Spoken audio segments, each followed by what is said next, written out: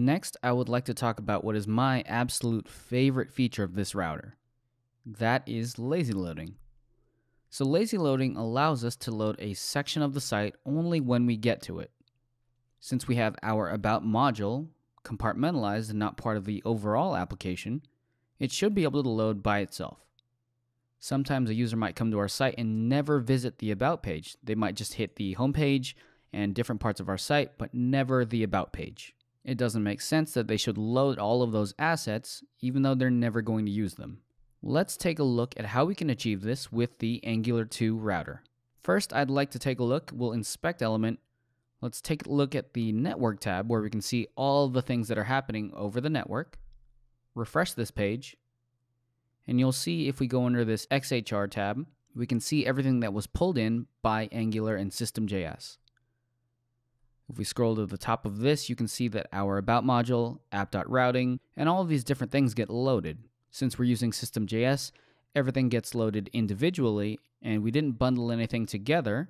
This isn't a problem because when you talk about how browsers load content nowadays, HTTP2 is getting a lot more popular among browsers, and this means HTTP2 allows us to what's called multiplexing, and that means all of these files are able to download at the same exact time.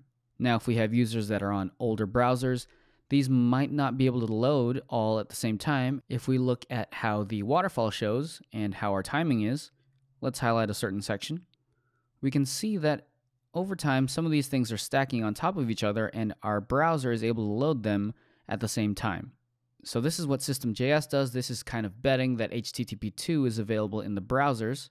If you don't want to make that bet and you're not sure that you can support HTTP2 across all of your users, Webpack is a really great choice, since that will help us bundle in development and deliver a bundle.js file that we can serve to our users. And that's just a side note on how we should load our applications and what sort of scenarios are going to help for System.js versus Webpack. We'll have a Webpack course on Angular 2 in the future. But right now, let's get back to the topic at hand. Let's talk about routing and how we can lazy load this About page. There are 3 steps that we need to take in our code to make sure that this About section is lazy loaded. Over in Sublime Text, let's go into our About router. We'll close these out. In our About router, the first thing we need to do is remove the path that is the parent path of About. We'll just leave that blank. Now, why do we do this? We're going to add a new route at the app routing level, and we'll bring in the path of About. And instead of passing in a component or passing in children, we're going to pass in load children. And we'll pass in a string here. We're going to give it app about.module, and we'll pass in the About module. Add a comma down here. And the reason that we do a string instead of passing in the component or the module itself is so that Angular doesn't know how to load it when we start up. It only knows that, hey, we should load it when this load children and this path gets hit. The third part of this is we need to remove it from auto loading. So we're going to app module. We have the About module imported here. We'll delete that. And under imports, we are importing the About module. We don't want that there. That's all it takes to lazy load a section of our site.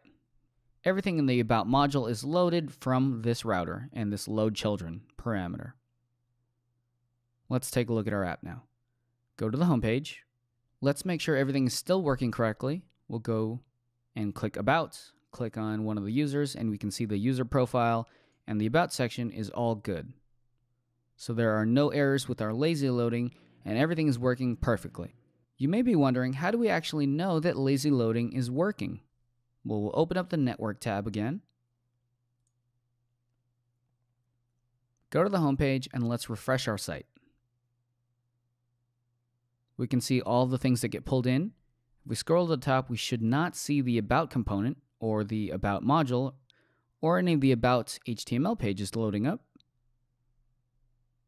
All right, we just have app component HTML here. Click on About, and you'll see that all of those things that are part of our About component and our About module get loaded.